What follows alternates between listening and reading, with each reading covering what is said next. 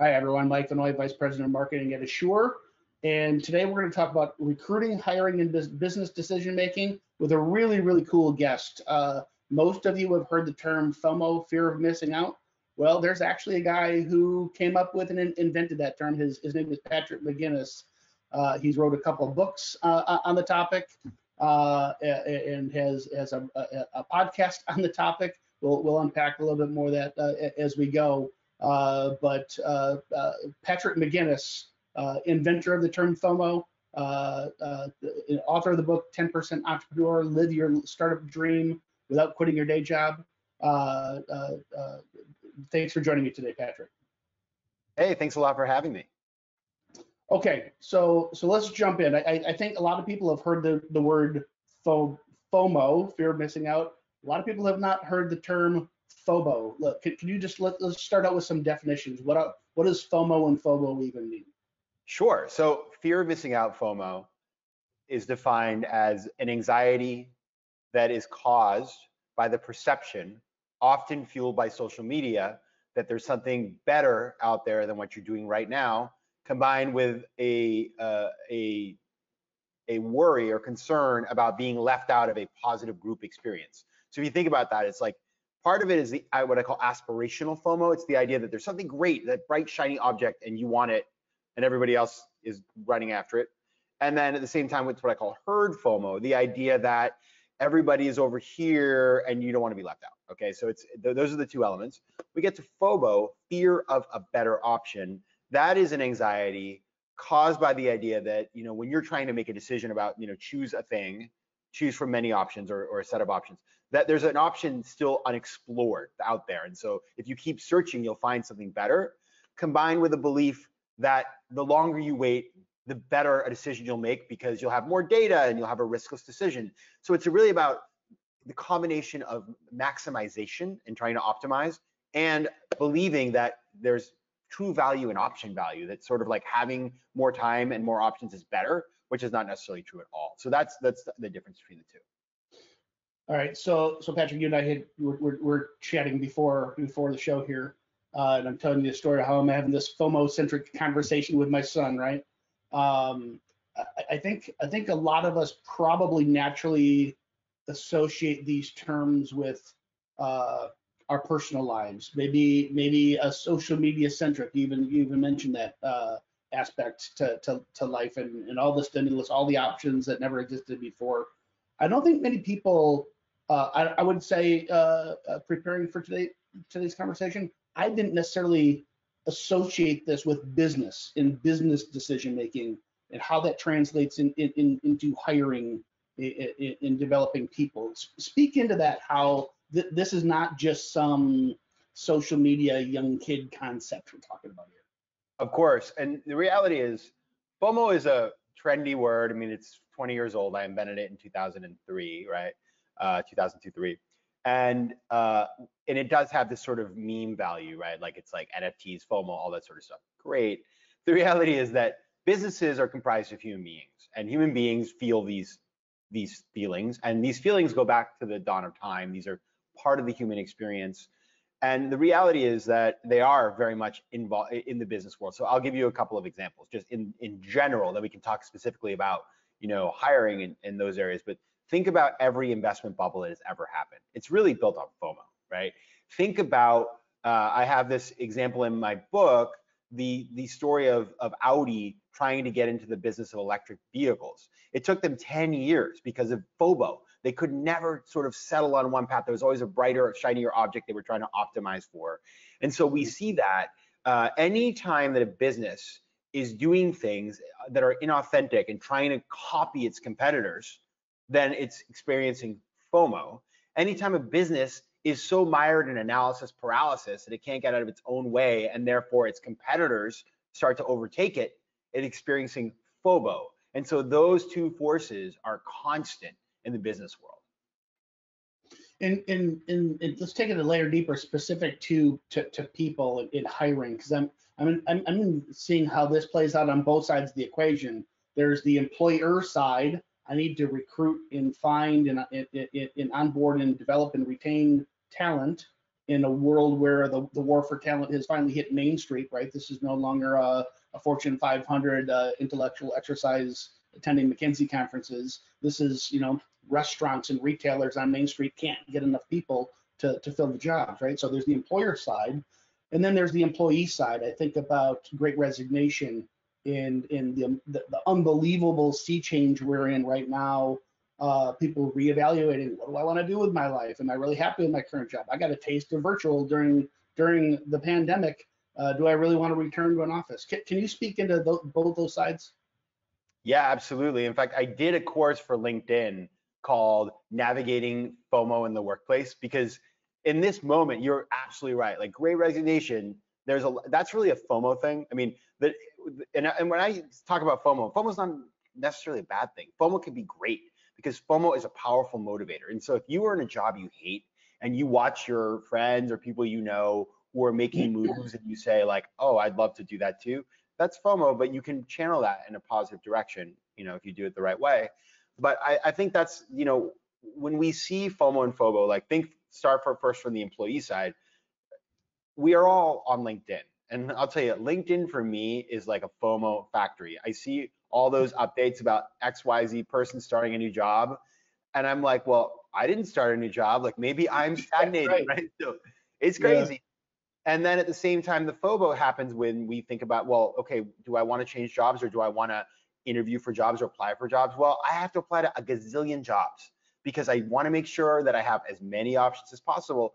That is, a strategy that sounds great on paper, but actually can be extraordinarily destabilizing for the candidate, right? So that's on the employee side. On the employer side, I think it's very interesting right now. The Great Resignation is going to seed way to, unfortunately, depending on where you sit, I think that we're going to see a massive shift in leverage back to the hiring side. And if you look what there has been comments by, there's layoffs happening. There was a recent conversation that Mark Zuckerberg had with his company at Meta saying like, people were asking about working from home and vacations. And he was like, listen, guys, we're about to go into a recession. Some of you shouldn't even be here. And frankly, like we're going to weed you out. So that is going to change the conversation. Businesses have spent the last, decade plus with the FOMO. We got to hire, we got to build, we got to go after this person. We've got to be faster.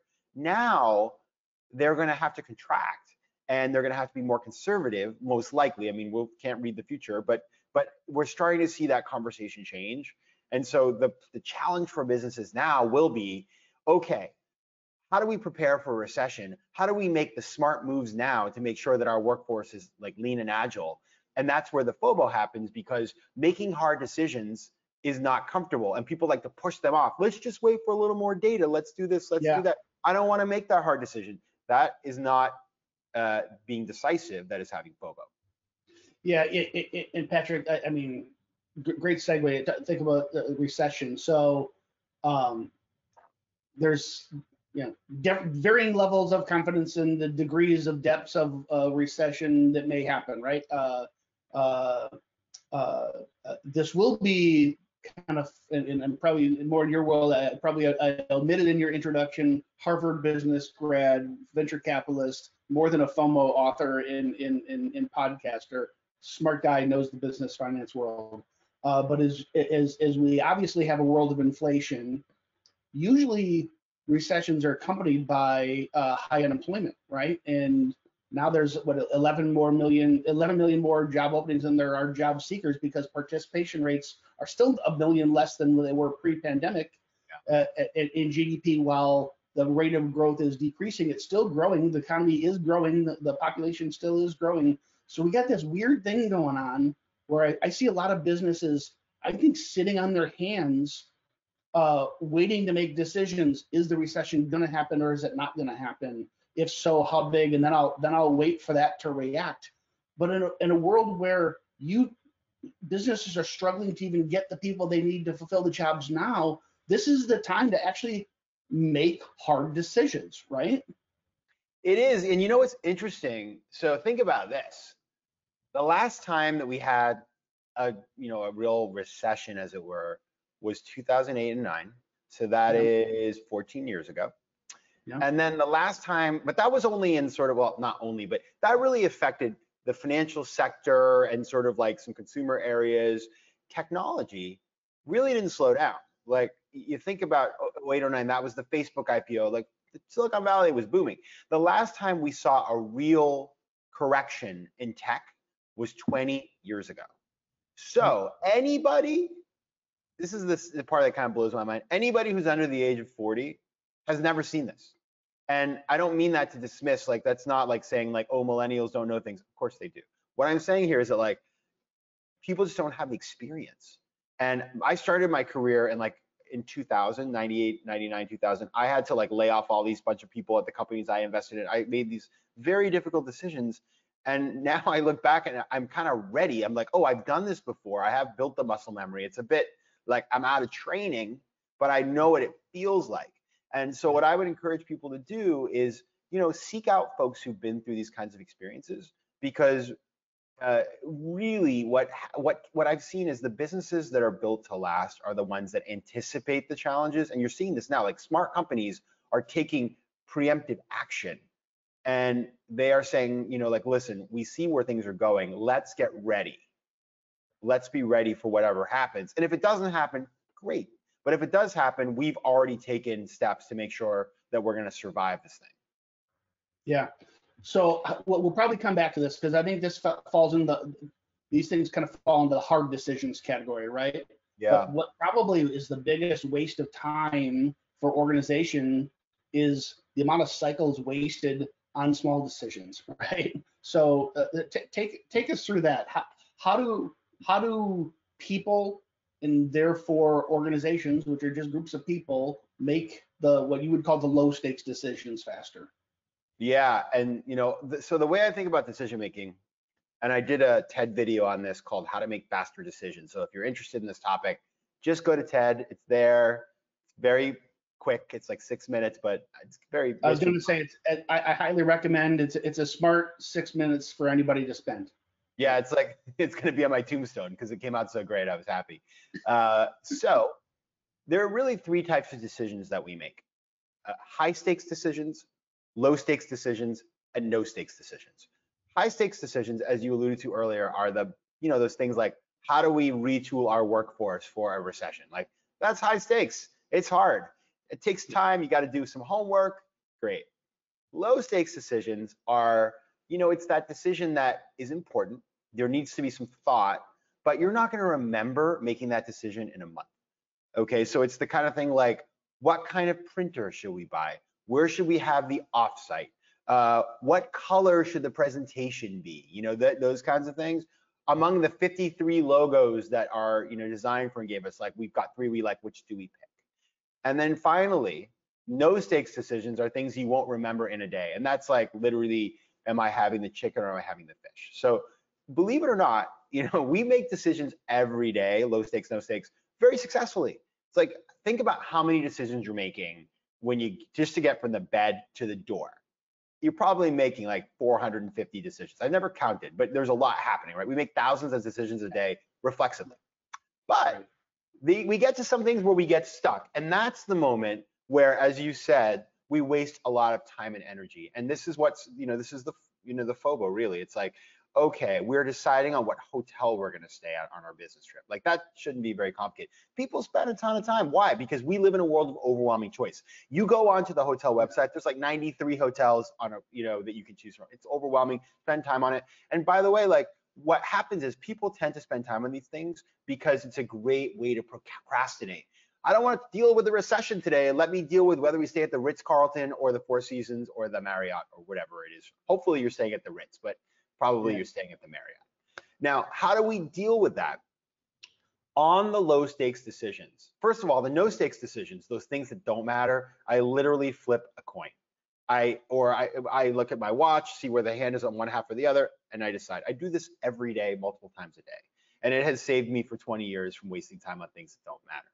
Give me an example of something you literally flip a coin, because that's like, that's a little mind-blowing to me.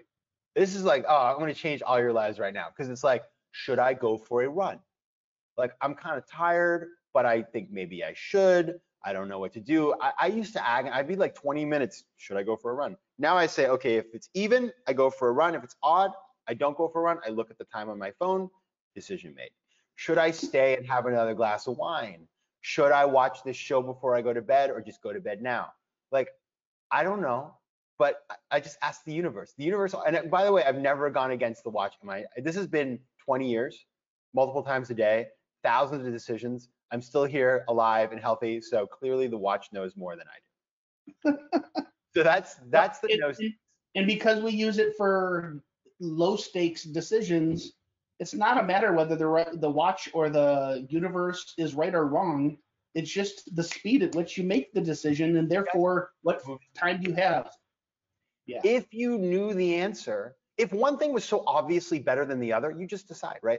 The other thing about, so that's the no stakes, by the way. The low stakes, I outsource to people. So let me give you an example of that one.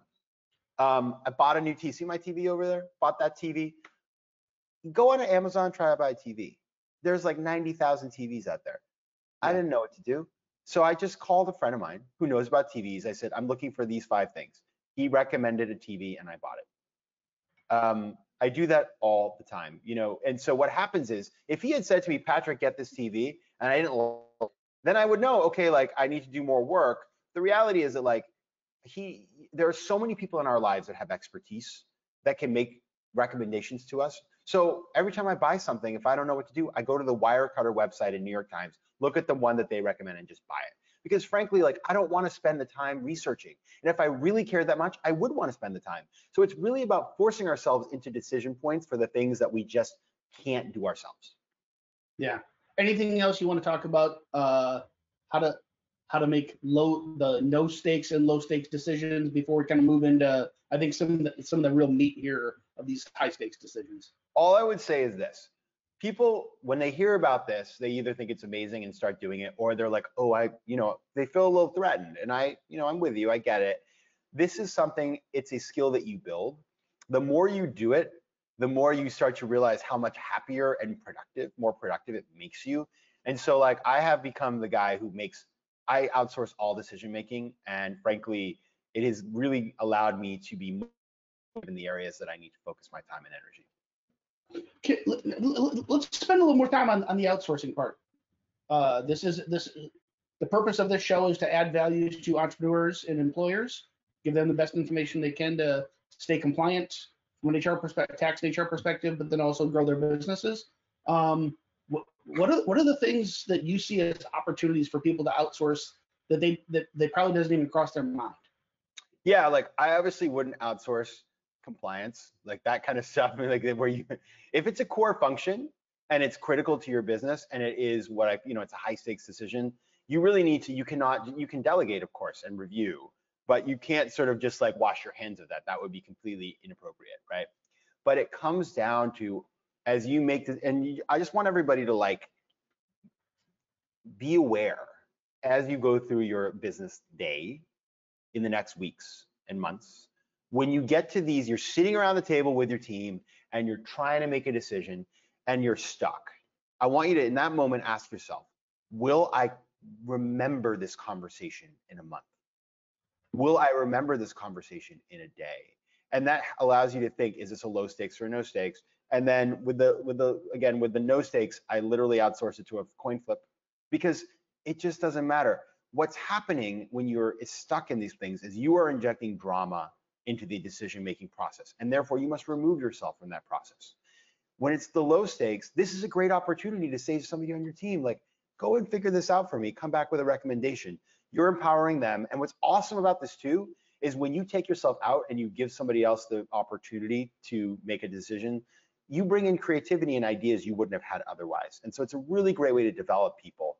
And you just have to make sure that their skills are appropriate to, you don't want to have the person who, for example, I don't pick my clothes. I don't like doing that anymore. I've given up on it. I have a person who helps me with that. You got to make sure that person has good style and you like it. But it's incredible how much you can leverage yourself the minute you start outsourcing to the people around you who have expertise in specific areas that teach you things and learn things. And by the way, you're just going to you'll never become a dinosaur because you're always learning new things. And that's super important as well. Yeah, Patrick, it's interesting. I've kind of tried to remove the decision making from my wardrobe also. So I'm sitting here in my home office where we do the show, but and I'll maybe mix up what shirt I'm wearing. But when I'm in office, it's a white shirt, jeans, and cowboy boots. And they're all different white shirts and different jeans, same cowboy boots every time. So I'm clean, but it's the same outfit because there's no thinking. When I go to pack to hit the road, I don't have to sit and think about, boy, what am I going to wear on this day and this day? I'm gone 3 days. There's 3 white shirts. There's a couple pairs of jeans, and I'm done, right? Yeah, I'll tell you just one other thing on that, and I think this is one of these things where us guys have it easier because it's just cultural stuff. But like, I was at a conference recently in Sweden, and the CEO of Skims was speaking. He also co-founded a company called Frame, Jens Gred, and he said, for men, like, you should just have a uniform.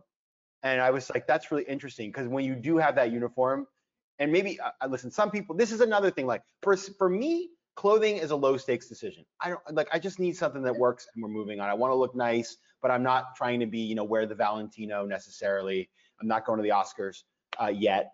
But for some people, it's high stakes. If you work in fashion, then clothing's super important. That's not a low stakes for you. So these things are personalized.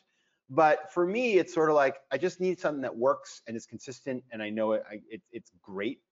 And so I figure it out and I move on. I love that. I love the idea of thinking about it as a uniform, right? It's like, because we can go on tangents here, but then you're all of a sudden in the area of personal brand, right? It's like, how do you think of the name Steve Jobs without thinking of a black turtleneck or black crew neck, right? It becomes part of an identity, right? Or Elizabeth Holmes. Yeah, right. Exactly. All right, so here's what I would say for our audience today. That to me, the most exciting thing here is probably not the freedom that comes with some of these techniques, but the art of the possible of all the time we save. When I think about how much time is wasted over the little things, rehashing the same email in your inbox because either you didn't act on it or archive it or delete it. How much time you spent booking your hotel in your example, Patrick, packing the suitcase. We make hundreds and hundreds, thousands really of little tiny decisions a day. And if you made all of them faster, that's a huge amount of time in our lives left to really tackle the big stuff, which in fact is harder and does require more homework and more deliberation. But if we spend all of our time on making better hard decisions, how much better are our lives or our businesses, our employees, right? That's exactly right. And you just hit on something in there that I thought that's great, that didn't come out in an explicit way, but I'd love to hit it, which is, one thing that's really powerful is to templatize your life. So when you're packing, have your system. When you're doing emails, like I work with a startup and I'm working very closely with a CEO who's brilliant, but he struggles with sending emails sometimes. He's really thinking about the email and changing things. And when you look at where it started and where it ended, it's really kind of the same. And there's just been 10 minutes of like wordsmithing that doesn't add value. So what we're doing now is templatizing all email responses. And so you just save time. And I swear to God, that'll be an hour a day of gain time for that founder.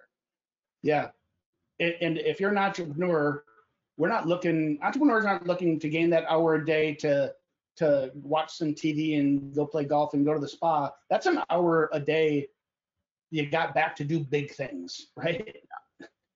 To think big, like when you are fiddling with an email text, you are in the world of the small thinking, not the big thinking. Yeah. Some of the biggest thinkers I know and that I engage with, their emails in texts are borderline cryptic because of the lack of punctuation and brevity. It's like, okay, what did you mean there? But that's me. Yeah, but my emails are a mess. Like I should really work on that. But like you probably, in our communications, it's like one word responses. My mom actually said to me, she's like, your emails are so cold. Sorry. All right, let's move to, so all this time we've just saved ourselves. How do we make better high stakes decisions? And maybe we start with your working definitions of a definition of a high stakes decision?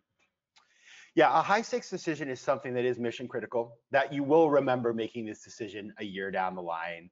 It's something where you need to have criteria, you need to do research, you need to form a view.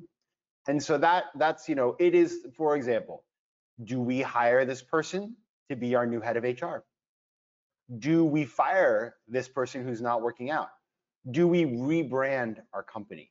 Those are like the real, important things in life, in the workplace, right? So what happens here is oftentimes we get to the point where we have, so this is really about FOBO. Like, I'm not addressing a situation in which you only have one candidate, or you have, say it's like, well, I'm not asking you to say like, we're gonna hire this person or we're gonna just shut down the company. Like, that's not a FOBO situation. It's a very clear dichotomy.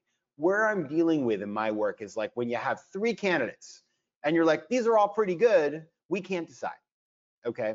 That's where I'm addressing, and that's the FOBO, right? And so what I recommend there is, first of all, having a process. And I like to think like an investor. Really, my work is informed by my experience as an investor. So I think like a venture capitalist. It's like, all right, we're making an investment in hiring this person. Well, let's assess, who is this person? Are they skilled? Can we afford them? What are the alternatives? Like, what are our criteria? Does this person meet the criteria? All those sorts of things. Great. Assuming we get to 3 candidates, then we get in a situation, well, which one should we choose? And that's where the FOBO happens, because we start to think, well, all these 3 people are great, but what if we keep looking? What if we find number 4 and they're the perfect one? They're the one that, it's so obvious that they're the best one that we have a riskless decision. That's the trap that people fall into. And one of the reasons it's a trap is because people think that like the more you look, the more your sort of option set will increase. The reality is you may lose options. One of these people who you've not gotten back to may say, okay, I'm taking another job. And then you lost your favorite candidate. And only then you're like, oh my God, we should have gone after this candidate, right? So that's what's really interesting. And so what the process that I encourage people to go through is one in which you take the candidates and you force yourself to remove one, then you keep your other 2, then you keep basically removing until you get down to the final one and you choose that one. Now, the reason you do this is because when you remove one and then permanently eliminate it, you eliminate the risk or the sort of temptation to keep cycling through the same people. Right. And so the problem when we have FOBO is that we are so afraid of eliminating an option because we want to have as many options as possible that we never decide. So by forcing to eliminate, you then you basically you move towards a decision. Now, the great news is if you forcibly eliminate one and then you have massive regret, then that's a sign that that's the person that you want. So it's really about a structured way of cutting down your options till you get to the last one. And in that process, you can, I recommend sort of, if you're kind of stuck, bringing in other people to help you and sort of work through these things. But that's kind of the process that I recommend. Patrick, I'm listening to you tell the story here. I'm reminded of like Malcolm Gladwell's tipping point, right? We're talking about emergency room patients would present in the emergency room with symptoms that appeared to possibly have to do with a heart attack, right? Mm-hmm. And I'll butcher the number, so I won't even try. But the punchline was that the more tests they ran, the less accurate they were in their assessments. That it turned out as something like a 4 or 5 point test if they present for these 5 things. Yes, treat as heart attack. And all this, it's FOBO. It's like, well, what if I and these are doctors. These are emergency room doctors, right? The best of the best, smart people. It's like always seeking more information. If I run this test, if I run that analysis, we do this diagnostic. It doesn't lead to better decision making, right? There are what are the criteria that you need to make this decision, and get that and nothing more, right? Yeah. Who wants an indecisive ER doctor? That sounds like a recipe for disaster, right? And right. But it's so that is, but like who wants an indecisive, business partner? And that's where these things are so critical. And the great news is, like, I know we've gotten, these are big ideas, and probably you're saying like, you're not, probably people have questions and stuff. The great news is, first of all, it's all written down. in my book. But second of all is that like the more you do this, the great news about decision making is the more you live on this planet, the more expertise you have and knowledge and data to make better decisions. And so you just get better at it over time. What happens to people and where they get hurt is that, you know, this is really a decision-making strategy for living in a world of overwhelming choice. We live in a world where if you want to buy white shoelaces on Amazon, you have 1,000 choices, right? So that's the problem, is we live in like a big data, great. Not when you're trying to decide something necessarily, we're overwhelmed. And so what I'm trying to do is get people to forcibly simplify their decision-making process so they can actually move forward. React to this, Patrick. I'm envisioning, so somebody follows your template, right? It's set the criteria, the things most important to you, gather the facts, the research, all the options, remember FOBO, identify a front runner, compare each option, and then eliminate, right? And really at that point, your gut will tell you. That's great. I can imagine FOBO slowing down every single one of these steps. I mean, just the research alone, it's like, how much research do I need to do? Where do I stop?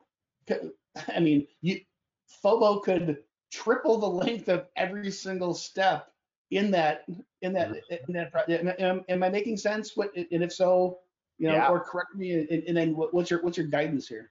You're absolutely right. Somebody with extreme FOBO is going to struggle at every step, and that's where you got to call in the backup, because what happens with decision making, and I'm sure you experience this, is like I could be having a problem trying to decide something. I go talk to my best friend, and all of a sudden, like that person, assuming that they're like reasonably intelligent and incisive, will sort it out for me really quickly and say, why don't you think about it this way? And you're like, wow. The same way, like we're always, it's amazing how many times somebody comes to me with a problem they view as intractable, and I'm able to give them advice that they find very valuable. Because when you are, it's, again, FOBO is about the emotion. It's like, I am inserting myself in this problem. I'm creating chaos. Like I am the problem, because inside my head, I'm wondering if there's something better, and I'm trying to optimize and these kinds of things. When you take yourself out of there and you get objective third-party advice, almost, I would say 100% of the time, you are able to then push through some of these emotional things, right? It's all up here. And so that's what I encourage people to do. If you get stuck, get advice. It's like we're trying to decide, do we want to hire this person? What are the criteria for this role? Like, if you can't settle on that, bring in your business partner or your colleague, or talk to a friend or an expert or a coach to say, like, I can't figure this out, talk it through, and I can guarantee you will figure out those things. And sometimes somebody that from outside even your area of expertise, right? Or somebody who has a fresh look. I mean, I think about, you know, my family, we like watching Shark Tank. It's brutal how, and you come from a venture capital background, so you can appreciate this. The entrepreneurs are so emotionally attached to their business that they're completely blind to, oh, here's your problem. And these sharks, they get to the heart, to the essence of the issues with 1 or 2 or 3 questions, right? It's like, okay, tell me about your business. What are sales? How long have you been doing this? Oh, what about this? Oh, well, therefore, that's your problem. It's like people with fresh eyes and who have seen the patterns before can recognize these patterns in ways that we're just too close to it. Yeah, 100%. Investing is pattern recognition, and so many other disciplines in the business world are pattern recognition. Now, obviously, we have our sort of implicit biases, which can make that pattern recognition flawed. So it may be that Mark Cuban had a bad experience in an industry and therefore assumes it's always bad and misses out on this great opportunity. Like, we should always think through that, right? And so we you always need to have a fresh perspective. But you're 100% right. I'm always shocked when I meet an entrepreneur and I ask a very basic question and they haven't thought it through, and they're sort of like avoiding it because they know that's the weak spot in their business. And so it's very important. And what I do, one of the things I think that makes me most effective as a professional, as a business person, is that I kind of have, like, number one, I have like the 10 people who I know, in certain disciplines are really good, and I can call them for advice. But number two is I'm ruthless about just reaching out to people who I think can solve my problems. I have no shame. I will ping anybody and just say, I'm trying to figure this out. You're an expert. Can you help? And yeah, chances are they will, especially if you have some sort of connection. So I have found that decision making in particular, those inputs of data, getting out of your implicit bias and getting really good advice, and that might be advice you don't want to hear, but I prefer that. I want to feel the pain. I want to get all the ugly things out on the table before I do this decision. That way, even if I decide a thing that maybe they didn't tell me to do, I kind of know I know what the ugly baby looks like. Yeah. Let's spend just another couple minutes here on the high stakes and kind of go back to the top of the conversation. Unemployment near record lows, yet everybody is saying recession coming. We just don't know how big or how long. Bigger fears probably more around stagflation. All this to say, a lot of entrepreneurs are deer in the headlights right now and making big decisions. And especially, I mean, what are your two biggest costs? Usually, it's real estate and people. Maybe it's cost of goods and materials, depending on your business. But clearly, people is always right up there. So you're thinking about recession. I'm thinking about cost when it comes to people, but I'm also thinking the ways that I'm going to be successful in the future are not the ways that may be successful in the past, because I mean, everything in our world are changing. How would you guide the business owner, the entrepreneur, the senior exec for a small mid-sized company at this point in time, knowing the uncertainty that we're dealing with? Yeah, this is a tricky one, right? Because I think about there is no consensus. I was at dinner last night with one guy, was focusing. They're both friends of mine that I worked with in the past, investors. One guy was telling me that the real estate market's going to crash and the Fed's going to raise rates to 5%, and that's the only way to tamper inflation. And I had not even heard that. I was like, wow, that sounds crazy.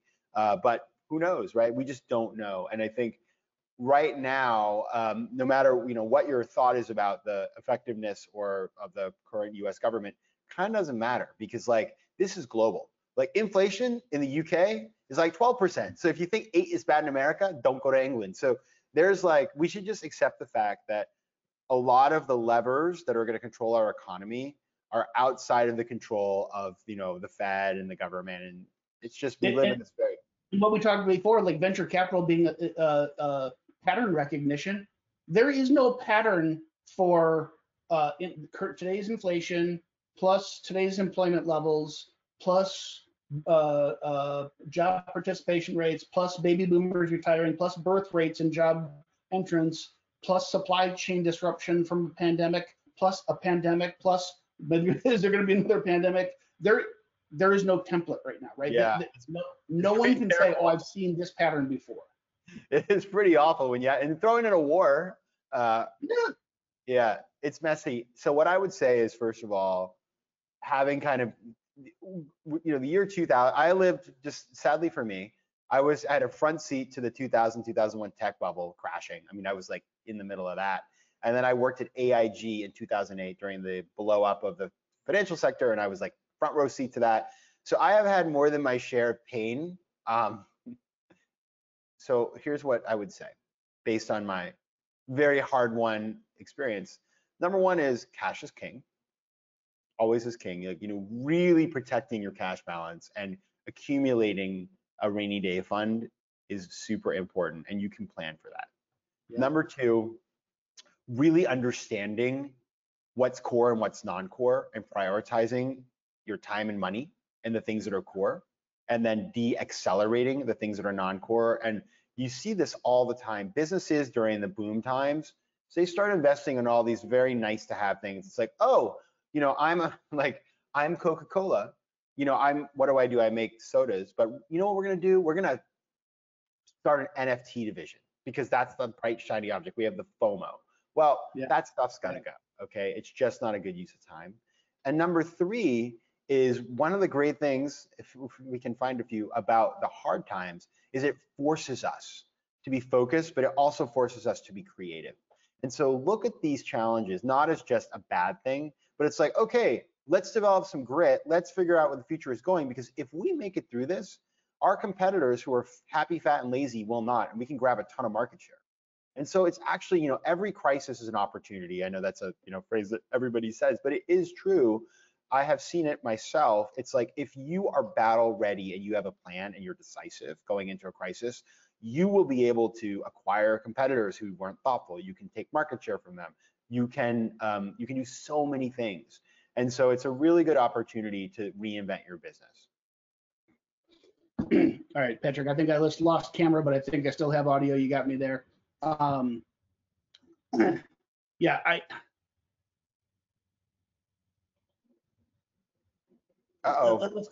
let's come back specifically to people. Yeah. With all the uncertainty, I like where you ended there on creativity. So none of us know. There's no template. There's no playbook for the as is. But one thing we do know for sure is we're going to need better people than our competitors. We're going to need more talent. We're going to need talent that is aligned to our mission and to our culture. So how do I as an entrepreneur think about making changes in my approach to hiring people in this time of uncertainty?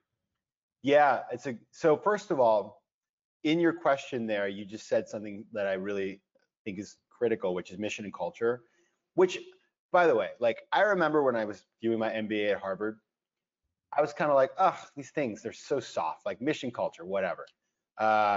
No, I have, as an investor in companies, I've seen so many times where you have a company that doesn't know how to talk about those things. And therefore, when you don't know what your mission is, how can you hire? Because you don't know where you're going, right? It's the North Star. And so that is really important. And so first of all, I would just focus on that. Second of all, I would say that this is a really good opportunity to go after people in the market that you have wanted to hire, because your competitors and competitors in other industries are going to start to, lay off people, or they'll just struggle. And so the opportunity and the retention of those companies, like if you have a company that had $1 billion valuation and then it raises it at 200 million, like the talent's not going to stick around because there's no more upside for them. And so if there are people that you wanted to bring into your company, this is the opportunity to go after them. So Patrick, how do we think about all this when creating a company culture? Because so much of building an employment brand, attracting talent, getting talent that is aligned to our culture, to our mission, to our vision and values. How should an employer think about this in this world where there's not a template, there's not a playbook for today's environment? So let's start with FOMO. So what does FOMO look like in a corporate setting? It's really about the notion, we get back to like those early, what you said at the beginning about aspirational FOMO, herd FOMO.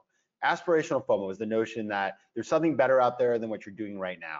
So that's, the company that starts just doing things that are outside of its core mission. And it reminds me of, like, do you guys remember, this was a crazy time. There was a company called like Long Island Iced Tea, but then they went to blockchain and they started doing things in the blockchain. Like, that's FOMO. Not sure why they did that. I don't think it ended very well. But that's what happens. When you have FOMO, you become rudderless and you lack focus. And that's really bad for employees, because then they don't know where to focus. So I think first of all is when you're really in touch with what your core strengths are and you hire people to execute on those, then you reduce FOMO. But second of all, it is okay to acknowledge that there are exciting things out there that are worth exploring, and FOMO can be a powerful motivator. FOMO is that thing. I mean, I got a little bit involved in the NFT space this year because I wanted to learn about it. I had FOMO, but I didn't just like throw all my money into NFTs. I started advising a company in the space. I learned a little bit about it, and then I was able to sort of engage in that. And so when you want to use FOMO for good and learning, you can do. And what you can do, for example, is what Google does. Everybody, if you haven't heard about it, Google has a system where you spend 70% of your time on the core mission of the company, 20% of the time on growing initiatives, and 10%, which is called 10% time, on, kind of like very, very edgy things that, could never maybe happen, or it's kind of exploring the frontiers. that program, the 10%, is what came up with Gmail. And so what I help people do is like take a percentage of your time and energy, focus on something that could be, you know, a total failure or could be the next big thing, but just limit it there until you have enough data to know that you should in fact focus on that area and that your FOMO was spot on. So that's the FOMO side. On the FOBO side, you know, I really think this comes down to the culture piece, which is so many companies have decision-making structures that are designed to sort of draw things out. It's like, okay, well, like let's meet next week and get 43 people on a call, and we're gonna have a 19-hour conference call, and then we're gonna kick a can down the road. And this is where managers have to be great at setting deadlines and creating processes that drive towards decision-making.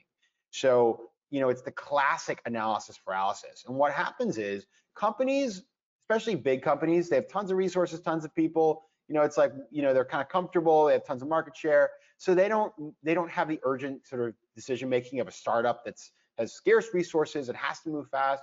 And that's why startups eat the lunch of big companies all the time, and big companies spend all the money buying the startup. You've got to create an entrepreneurial decision making culture in your company, and that's how you overcome FOBO. Yeah, you know, Patrick, I would add, it's like probably two things. One, you can't if you have a culture that punishes failure or makes failure an embarrassment, you're throwing rocket fuel on FOMO, right? in FOBO, because it's not just fear of the better option. It's what if I'm wrong? Because part of the FOBO strategy here is the speed at which we make decisions, the simplicity at which we make decisions. And if we punish for being wrong, all you're going to do is paralyze people more. Can you speak to that? Yeah, that's right. Because the thing about FOBO in particular is what's really happening. I mean, think about fear of a better option. It's like the word fear is always there. We don't think about it because we just say the acronym. But what we're doing there is we are fearing choosing not the best thing. It's like, oh, I'm going to make a choice that is suboptimal. Ergo, I'm going to wait until I have the perfect thing in front of me. Guess what? That doesn't exist. And so you're trapping yourself in this very nasty dilemma. And when you're fearing failure, that sort of like plays right into that. And so I have never been in a company that where there was like where it was better because there was a fear of failing. And I think like frankly, like the reason why we saw the 2008 financial crisis was because people were so unwilling to admit their mistakes that they kept doubling down and doubling down. And so that is really, like, you always hear these stories, like some bank, like, you know, like Barclays was a great example from I think it was the 90s. They had this trader and he just like, he wasn't allowed to fail. So he kept doubling down. And one day they're like, oh my God, we've lost like $33 billion or whatever. When you create a culture with transparency and openness around failure, that you can learn from that failure, and you can also make sure you address that failure before it eats up your entire business.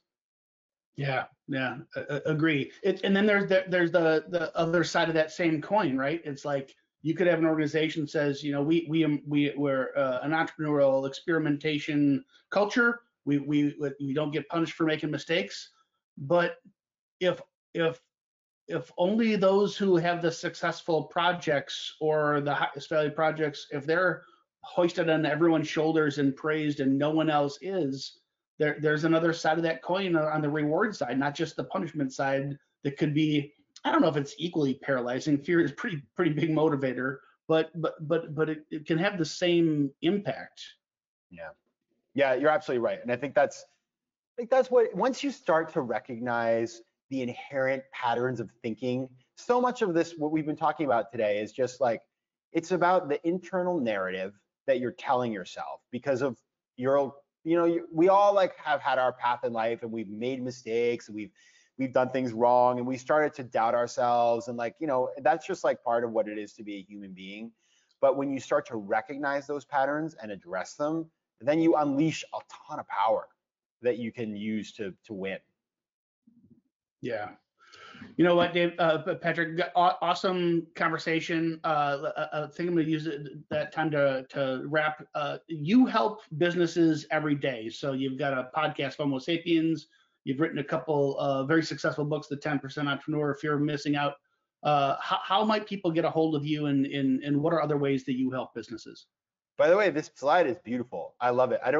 I think you guys made that, and I just want to say that whoever does your graphics, they, get my massive approval.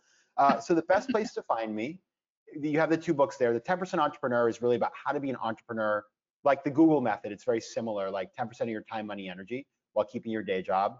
The second is the FOMO book, and it really gets into FOMO, FOBO, and decision making.